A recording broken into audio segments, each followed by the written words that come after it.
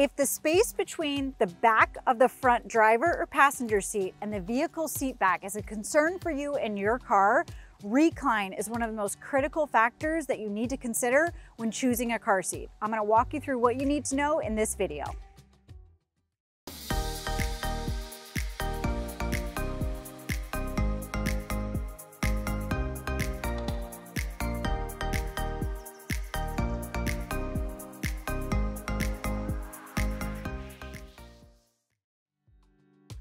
There are lots of factors to consider when choosing the best car seat for your family. There are two specifically I want to talk about here.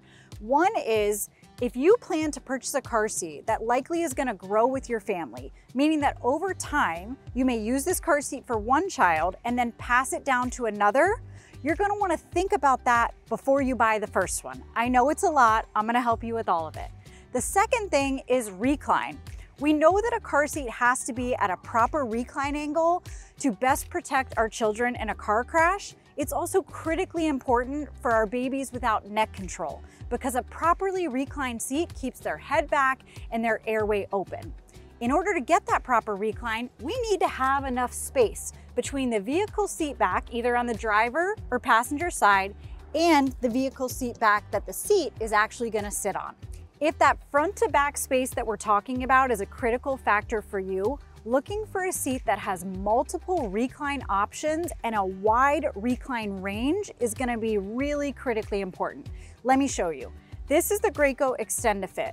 We've got a ton of recline options here, but watch how much front to back space this takes up when I have it fully reclined. I can't even get it totally in. I'm gonna have to move the passenger seat up a little bit. So that's a factor to consider too, right? Who's gonna be riding in this seat and how much space do they need to be able to ride safely? I don't know about comfortably, because we may have to, sacrifice some comfort when we have our kiddos in the back, but it's definitely a combination that you wanna consider. So let's go back here.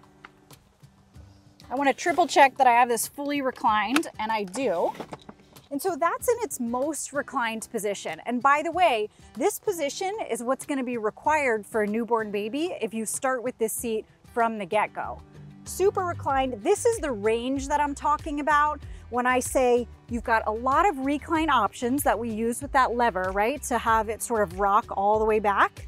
And then it also has this huge range here. So we've got multiple options when we wanna start making the seat a little bit more upright. We do that as our kiddos grow and they gain that neck control. So let's watch the difference here. I'm actually gonna grab my tripod because I wanna put a placeholder there. Here it is. This is my fancy way of, we're gonna put a placeholder here so I can show you the difference. All right, so I'm gonna use this tripod to sort of mark the spot so we can see that there's very limited space between the front passenger seat and the tripod. And just for, accuracy, I'm actually gonna move the front passenger seat all the way up. I feel like I'm like in a science experiment. We gotta use a plot chart or something. Hold on. Let's move this all the way up so we can get the same dimensions for the various seats that I'm gonna show you. Just notice as I'm moving this all the way up, no human passenger can sit here. There's no leg room here. This would be a terribly unsafe seating position for this passenger. So don't do that. Okay, but you can see that now we've got, obviously a good amount of front to back space here. But again, if that passenger were sitting safely, that seat would be much further back. Now let me show you what happens without knocking the tripod over. I'm gonna put this seat now in its totally upright position. That's allowed in rear facing mode, which is here. And look at the difference. You see how many more inches we gained from being able to put that seat up in a more upright position. So if that space is critically important to you, I want you to look when you purchase a seat for a car seat that has these multiple recline options and that also has a really wide range that recline is allowed to be in when your kiddo has that full neck control. Because a child can sit like this in this car seat, again, as long as they're outside of that 0 to 3 month range, we would slowly start to move them upright. That's a huge difference, right? By contrast, this is a seat that only has one recline position. It actually has a footer on the bottom, so you pop that footer out in rear-facing mode, and it doesn't have a lot of that whole range that we saw on the other car seat. Instead, it just has a level line, so we have to be parallel to the ground according to this level line to get the proper recline. So what does that mean for front to back space? Well, I left our tripod where it was. This was when the previous seat with multiple recline options and a large range of recline was fully reclined. Now, one thing I didn't share with you is that don't forget, these headrests, they're gonna go up too. So we also have to take into account how that space makes things a little bit tighter as well. Let's put that down, just keep that in mind. So you can see for this seat, no range of recline, one reclinability. We're about an inch, maybe two inches or so away from where that tripod was on the fully extended seat before it. Make sense? You can see that sometimes those 2 to 3 to 4 inches can be the difference between a passenger riding safely and not.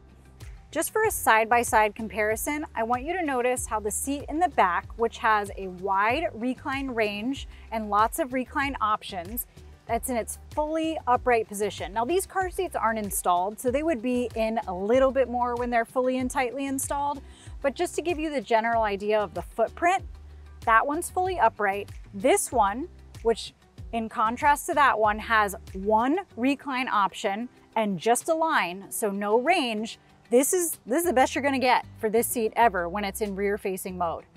That driver seating position is not optional.